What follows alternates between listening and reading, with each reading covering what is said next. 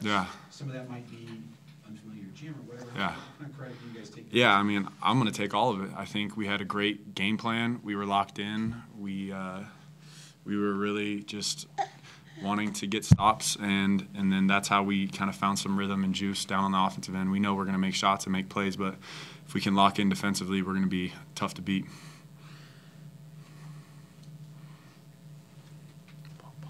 Alex, did you feel like it was kind of deja vu? You started the scoring again from that left corner with a three-pointer just like you did 3 days ago against Nevada? Against your Oakland? A little bit. You know, like I said, I just love to bring energy to the table, and luckily, I mean, my teammate found me for a wide open shot, and I was able to knock it down and get the momentum going. Alex, that's 5 games now with 10 or more threes. That's a school record. How important is taking and making three-point shots for this offense? It's extremely important. We obviously don't want to rely on it, but we know that we're a team full of great shooters, so we definitely want to keep shooting at a high clip.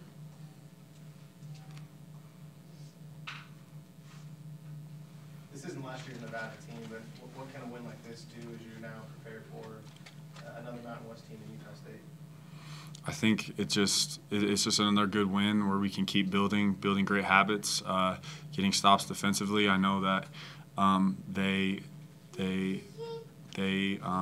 wasn't here last year, but I know that they got them pretty good last year, so we felt like we owed them one this year, and I think just kind of that same mindset is going to carry over, and we want to just keep going. We want to keep getting better, and we want more. So that's what we're going to do.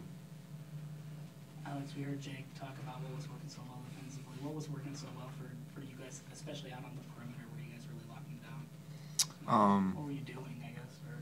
Just our scout. I mean, I credit it to Coach Robinson. He had a great scout on them, and we're just working hard every day leading up to the game. And guys were really locked in on who their man was and what their tendencies were, and we really came out there and executed it.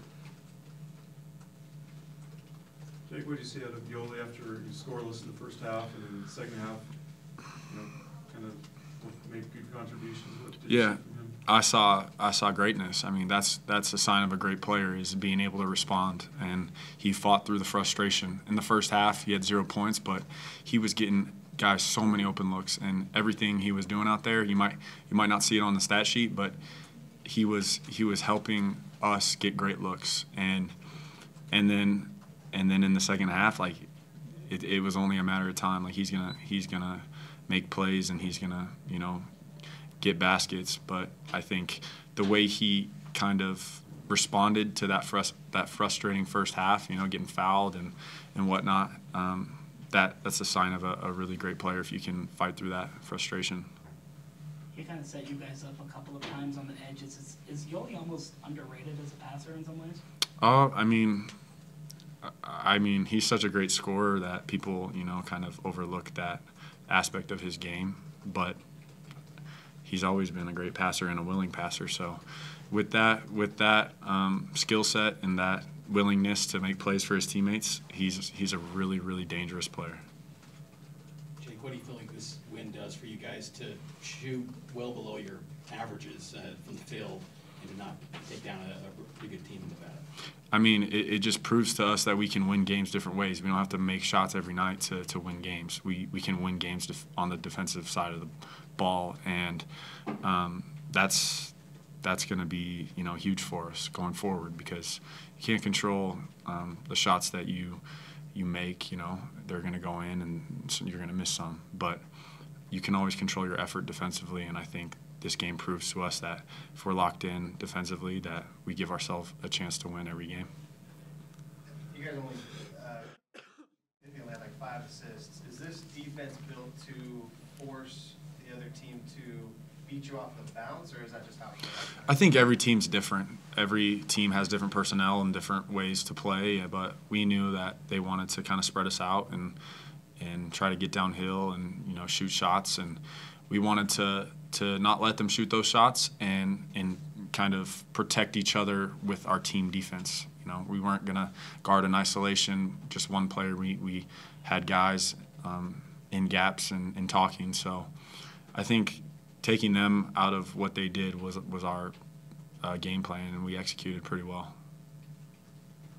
Although it will be the second installment, this will be you all's first time at the Beehive Classic. What are you looking forward to that day? Just to get, I mean, a win. That's our main goal that we have in mind, and I know that this team, we don't like to lose. So we're going to come with that mentality to come out there and give it our all, just like we did these past 2 games. Does it give you guys an edge that you played in that arena recently? Maybe, I don't know. We like playing up there. It's fun. It's a big arena and, you know, big court, and shoot the ball well, but I'm not sure if it does or not. But we're gonna give ourselves an edge by playing really hard.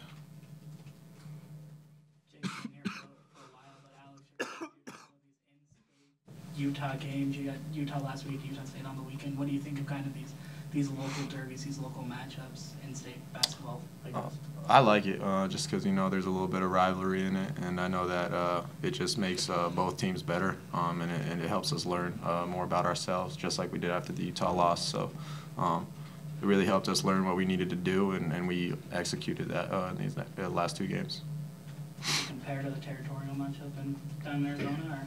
A little bit, yeah.